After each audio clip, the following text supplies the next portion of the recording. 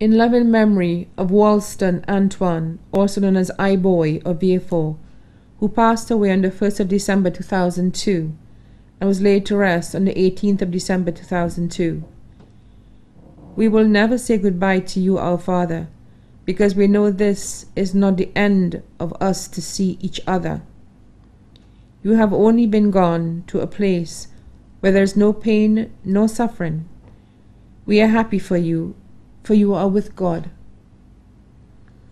For now we need to go our separate ways. We remember how your arms held us and gave us strength. You were always there to listen, love, and defend us in everything. You were our very best friend.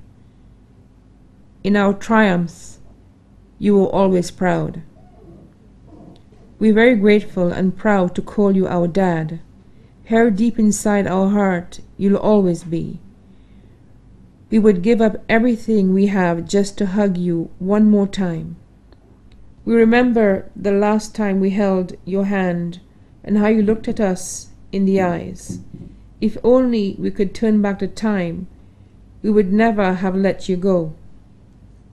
We felt the world stop and our hearts stop beating when they told us you were gone. How we wish we were only dreaming. Just like the rain, tears fell down from our eyes. We couldn't speak for a while.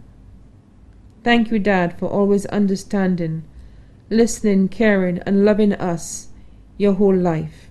The greatest gift God gave us was you, Dad. It's difficult to let you go, but we must. We must return the gift God gave us.